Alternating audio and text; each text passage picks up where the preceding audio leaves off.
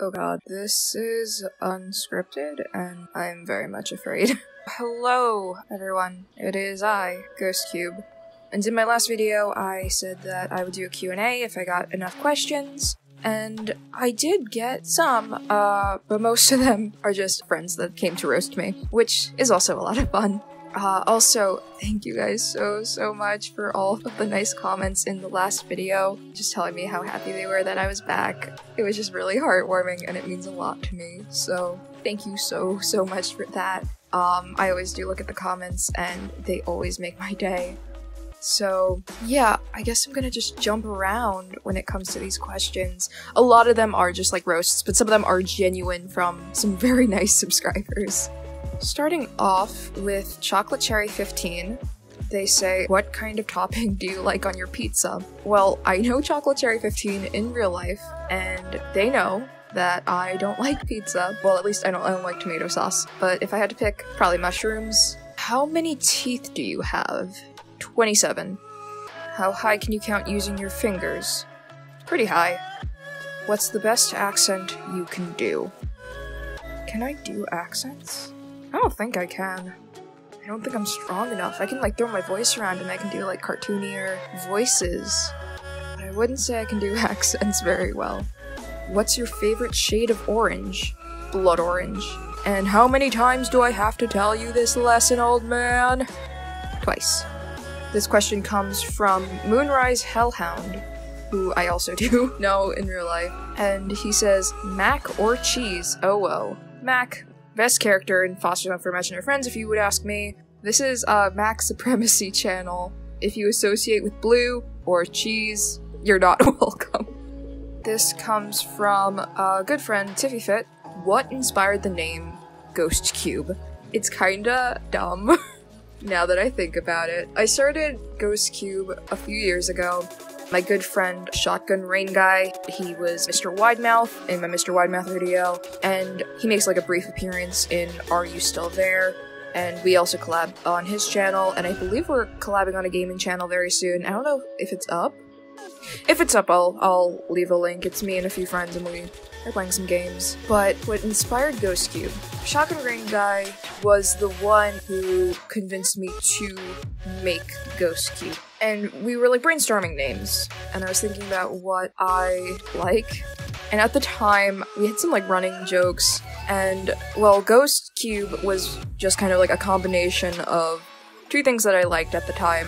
The first, which is so weird to say, but it was the box ghost from Danny Phantom, because I don't know why he was like my favorite character at the time. This was like before we found out like Butch Hartman was like an absolutely horrible person, but I liked the box ghost in Danny Phantom. I just stand him for like a little bit because I thought he was just a funny character because he really like walked around acting like he was like a crazy villain when in reality he just kind of was like a minor inconvenience, and something about that was hysterical to me. So that's where the ghost part comes from. And the cube part, well, yeah, I guess it was also kind of part from like Box Ghost, but also it was a combination of the GameCube, because one of my favorite games, Paper Mario Thousand Year Door, was on that console. So I just kind of took like Box Ghost and GameCube and created that little combination. If I had known it was also a Rubik's Cube, I would have not done that. Next question comes from my friend TizBme, and B says, what does your regular voice sound like when you're hanging out with friends? It's time for me to come clean. This is a lie. This is not my real voice. Ghost Cube is like a voice I do when I'm reading horror stories. It's not like too different from my like more natural speaking voice, but I like this voice because it's like deeper and it's more dramatic and it's good for reading. And also because like with a lot of creepy pastas, there's like a pretty good amount of like narrators being male presenting. So I like to make the voice like a bit more androgynous than my normal one. And I feel like my normal voice isn't even like that far off. It's just like a lot squeakier. Like it's a bit like this, which I hope isn't like too different. But yeah, this is my normal voice, and this is my Ghost Cube voice. I'm sorry if I crushed your dreams. YouTube is a lie. Nothing is real. Reality is an illusion. I'm just a hologram, actually. Okay, so this is a question from my friend Shotgun Rain Guy, and he said, for the Q&A, just a simple question. How does it feel to steal my content from me, you leech? This is like a running gag because for the longest time you couldn't find my channel by looking up GhostCube. But if you looked up Shotgun Rain Guy's channel, I would be one of the very first results, and I think I still am one of the very first results. And now, the only thing we've concluded from this is that I am leeching off of his subscribers. I would have gotten nowhere had it not been because I'm stealing his views, and that is true. Guy, I know you're watching this, and I just want to say, we are not home slices, cut your own bread, it's over. And if you think I'm sorry for stealing your subs, I'm not. In fact, I'm gonna cancel you. Shotgun Rain Guy's cancelled, I'm gonna start trending. Hell yeah! Give me the sweet YouTube followers. Feels great to steal content from you. 10 out of 10, will leech again. Art Lover for Life, who is actually, I've noticed you before. Thank you so much for subscribing and sticking around, and I see you in the comments in a lot of my videos, and just thank you so much for being here, and I really appreciate this. What is your favorite creepypasta? It has changed over the years. I used to, for years, say my favorite was Ickbar Bigglestein, and it's still pretty up there because I like the horror tropes where they make it seem like it's a supernatural force that's plaguing somebody, and then in reality, like, the twist is that it's just like a person. Like, the biggest horror of all is just like ourselves. People can be scary. And I liked that with Ickbar Bigglestein, just how it plays like both sides, where it makes it seem like it could be supernatural, but as you keep going, it's pretty obvious that it is just the narrator being unreliable and probably not well. Ickbar Bigglestein used to be my favorite for years, but I would say now my favorite one is Ikidomari, part 1 and 2. I just really liked that one. I like the ones where it's like a group of friends getting picked off one by one. So yeah, that's probably my favorite creepypasta for now. The last round of questions are from Amy Bishop. I also recognize you from commenting on my videos and being a longtime subscriber. Thank you so much for continuing to come back to my channel, honestly. I recognize a lot of people who, like, continue to comment on my videos and continue to watch and stay subscribed. So thank you, Amy Bishop. So here's some questions. First one, what are your pronouns? Honestly, any pronouns are fine. I don't really care about my gender. But yeah, any's fine. Favorite art piece you've ever worked on? I have like a few favorites. One of them is this koala piece I did last year for a charity zine supporting the firefighters during the wildfires going on. And yeah, I guess I really liked the lighting I did.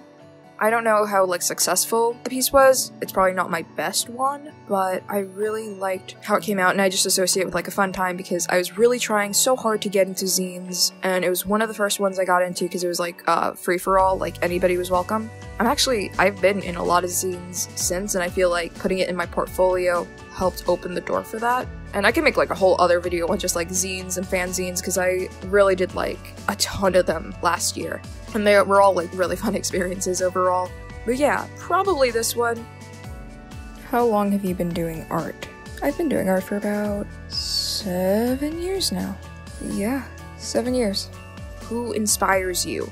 Honestly, a lot of people. I feel bad because I feel like I'm gonna, like, leave out so many, but I have, like, post notifications on, like, all my social media for all, like, different artists that I follow, and it's probably, like, hundreds at this point. A few of my favorites would probably be ABD Illustrates, Ergo Josh, Absoline, Paul Tavorder, Scotty Young, Ethan Becker. The list goes on. A ton of artists and animators inspire me all the time, and I'm always constantly looking at other artists' work and drawing inspiration from them.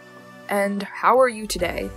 Honestly, your questions are so sweet. Thank you so much, Amy Bishop. My day has been pretty good, thank you. And I hope you're having a good day, and I hope everybody else who's watching is having a great day. I believe those are all the questions.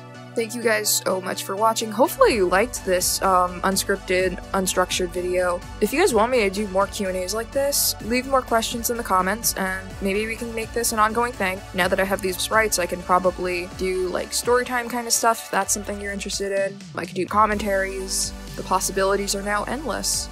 So thank you guys so much for watching. Please go subscribe to all these sweet people. Chocolate Cherry 15, Tiffy Tisby Me, Amy Bishop, Art Lover for Life, Moonrise Hellhound, and Shotgun Rain Guy, all super sweet people who have been subscribed for a while and have all supported me along the way. Hopefully I will get more videos uploaded soon. But yeah, thank you guys so much for watching, and sweet dreams.